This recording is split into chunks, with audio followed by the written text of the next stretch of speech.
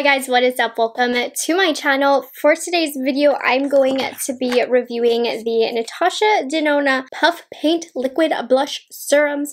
So if you want to see my thoughts on these, then just keep watching.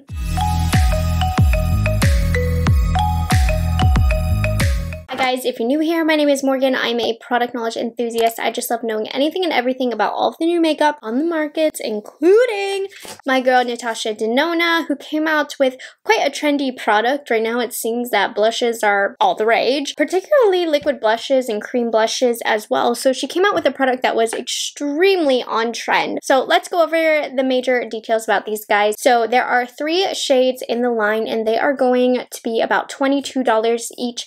You can currently pick these up on Sephora as well as the Natasha Denona website. No specification on the website about whether or not this is limited edition, though you can't trust whether it says that or not. Anyways, so this is described as a silky liquid blush serum hybrid with perfect pigmentation to achieve a natural flush of color, and it also has skincare infused in the product itself. For the most part, the description on all of this is pretty cut and dry. You are able to use these both on the cheeks and the lips, so you can use products however you would want, but Natasha herself says these can be used for both. Now, this is not my first impressions. I actually did my first impressions on these on my Instagram story, so if you're not following me on Instagram, make sure you are, because if you aren't, you missed out on that content. So I have my thoughts on these. Let's get into the packaging. Now, the box on all of these match the colors, as you can see. All of these have 7 milliliters or 0.23 fluid ounces of product. They have a 12-month shelf life and are made in Italy. So the packaging is very simple, very sleek. It is plastic, so it's not glass. It says Natasha Denona, and then the bottom will have the name and all of the good details on that. The applicator is quite long, leaving you with just a little tiny bit of product. And here's a closer look at the doe foot. Pretty nondescript, honestly.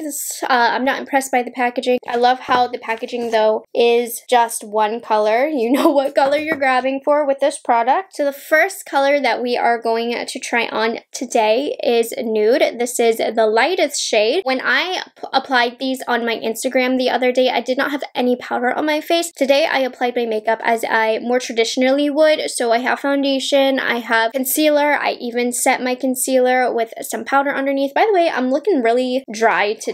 I don't know, I'm just having a dry skin today and makeup is not sitting good on it, so it's just one of those days. And I also used a powder bronzer along the outside. I wanted to see how these worked over powder, just so you are aware, in case these don't work over powder, they work and blend beautifully when the face is not set, so that might have to be the first way that we apply it. So this nude shade, let me swatch it for you. Oh my goodness, my hands are dry too. So you can see, here's like that swatch right there. Sorry, I have some leftover eyeliner, and I want to show you how we blend out. As you can see, it blends out to be pretty sheer. And one thing that is notable about this product, you can see how it instantly just hydrated my dry hand. So how I really like to apply this is I like to put the product on my cheek and then use a brush to blend it out. That's what I found worked best for me. I did want to add that I didn't demo fingers, but I did try out fingers. And if you're looking for the most level of opacity, which is needed with a couple of these shades, definitely use the finger. It did blend out with the finger well, but I don't know. I don't like using my finger to work out cream blushes personally, so that's not how I would choose to apply them. However, if we're talking in terms of pigmentation and getting the highest level possible, definitely use your fingers. So this shade, you need a lot of color with, because it's not really going to show up. Now, the brush that I loved to blend it out is this It Cosmetics Heavenly Skin Brush. I will see if I can find this and link it in the description box if I can. Another one that I also use to blend it out is the e.l.f. Complexion Duo Brush. This is great, but this It Cosmetics brush is amazing. So I'm just gonna blend that out. So I did let it set on my cheek a little bit right now, and I noticed that it's a little bit harder to blend out than if you were to just go straight in and do that. So maybe don't talk to a camera while this is sitting on your skin. And that's what this looks like. And I don't know if this is the color or if it removed my foundation. You know what I mean? Do you see what I'm seeing? Am I getting close enough? There we go. I'm getting even closer. it did not go well with what was happening here. So this definitely worked better when I did not set my under eyes. So maybe don't set your under eyes first. One thing I will say about this, I really love the hydration factor to this. My face is hecka dry today. This really instantly hydrated. I can definitely notice those skincare benefits that this has infused in here. But this color, to me, and I can already tell you this based on my use yesterday, I don't like it. It doesn't show up. The only time I would say that this color maybe would be good is for no makeup days, you know, where you're wearing very light makeup and you just want like a hint of color. This would be good. Or if you are extremely fair and every blush color seems to overwhelm your face, this would be really nice. But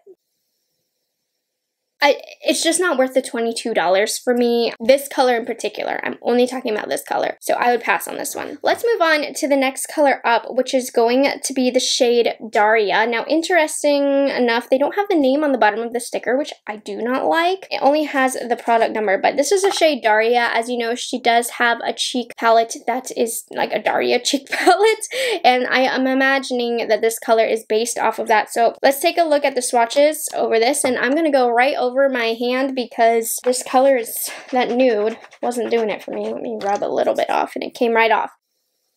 So that's Daria. Again, you can see it's quite sheer. I'm going to put just a little bit more on my hand. Let's blend it out.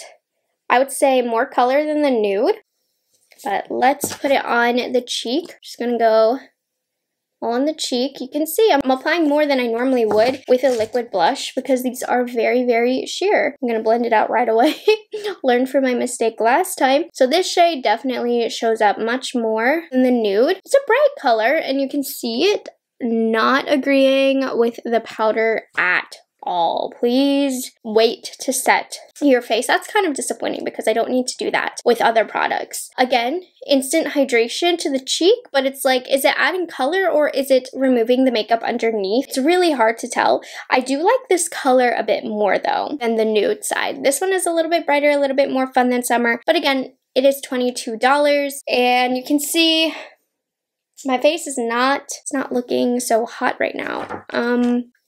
Very interesting. Okay, so here's what I'm going to do next before I move on to the deepest shade, which is Bloom. I think I'm gonna remove just a little bit of what's on my face. Maybe not remove. Let me just put a little bit more foundation right on top because we don't have much color that we need to cover anyways. I am wearing the Armani Luminous Silk Foundation. We're just gonna put a little bit right on top. And I want it to kind of make it more seamless with whatever was going on with the concealer. Cover up the powder basically.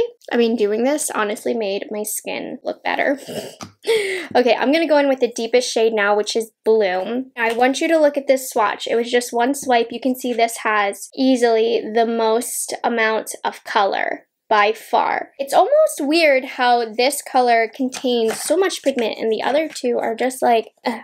But anyways, what I learned yesterday, now I no longer have powder. I have learned this does not like powder. So I'm just going to do a little bit like that. I'm going to use the e.l.f. complexion brush just so you can see it in action.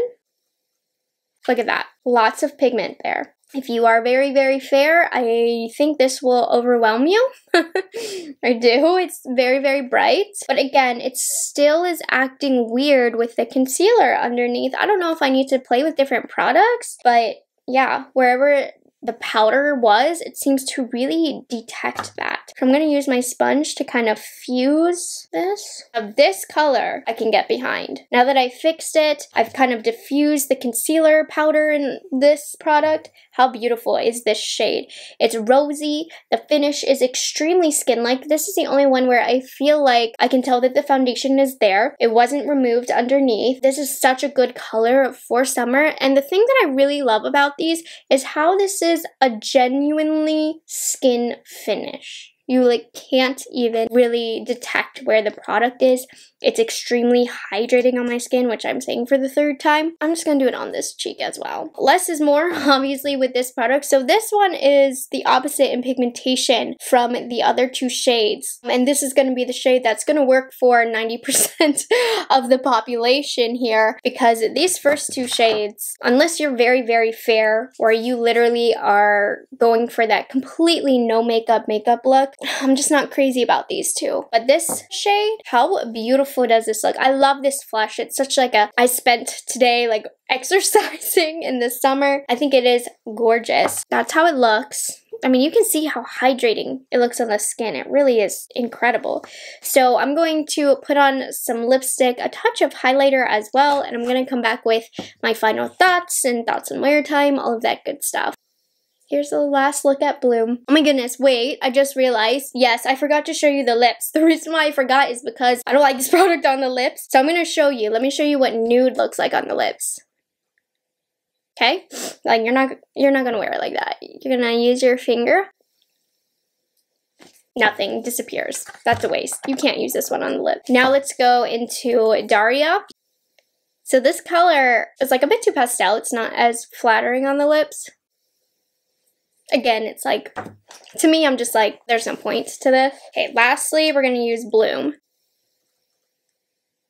So this is the only shade, just like the face, that's going to add impact to the lips. It works as a really nice lip stain because it's not going to transfer anywhere. I wore this last night as a lip stain and my husband was like, "Are you wearing lipstick? I can't tell." And I would be like, "No," and nothing would show up on my finger. It's still drying down a little bit right now. So it works great as a lip stain. It gives you that I just ate a popsicle kind of look. That being said, I'm still not crazy about these as lip products. I would only use this probably out of necessity if I forgot a lip color. So I'm actually going to put on a lip color after this. So these for lips, I don't like them. So yeah, okay. I'll actually be back now to give you my final thoughts. Alright guys, I am back with my final thoughts, and if you couldn't tell, I'm really not crazy about these products. I think yesterday when I used it on Instagram, I liked it a lot more because there was zero powder on my face when I was blending these out. So yeah, I liked them better yesterday, but now that I'm coming back, realistically, I wear powder on my face. I wear powder bronzer. I like to set my under eyes. So for me, I just think I have to adjust how I do my makeup a little bit too much.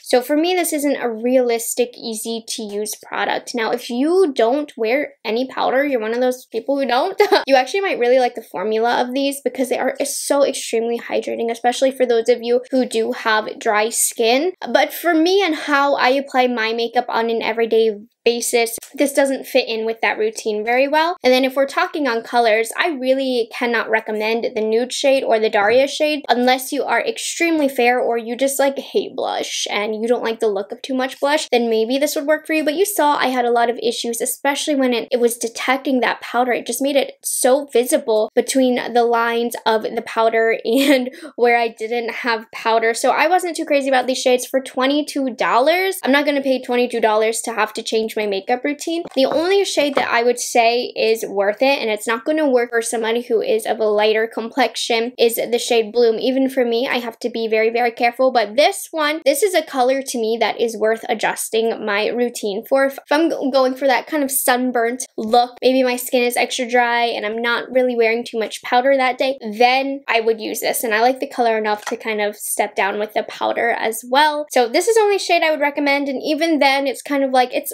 cool to have, but I don't see myself reaching for it a lot. If you're looking for a similar product, I would lead you in the way of the Rare Beauty liquid blushes. Those are so much better than these. They're not going to act weird over powder. I believe you get more product as well. I could be wrong. Let me check on that. Let's look at the Rare Beauty one. Okay, you don't get too much more. Like the NATASHA DENONA is 0.23 fluid ounces. The Rare Beauty is only 0.25 fluid ounces, so not much more product, but I just think this one is a little bit more user-friendly, easy to use, more versatile with other products, and the color actually shows up. So, but looking from the other side, I cannot get over how hydrating these are.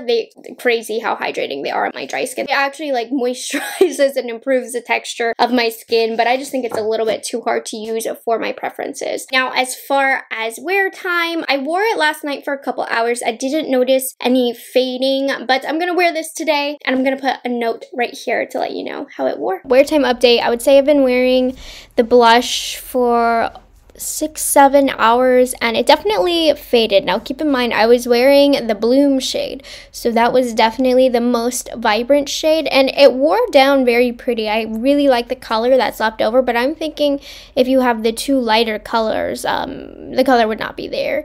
The color is only still here because I use the most vibrant colors. So my suggestion would be, if you want these colors to last, would definitely be to set it with a powder blush on top. But these aren't amazing wearing, but liquid blushes tend to be a little bit difficult in that regard. So that's all I have for today's video. I hope you at least found it helpful. Thank you guys so much for watching. If you aren't subscribed to my channel already, I would love it if you would consider taking the time to do so, and I will see you all in the next one.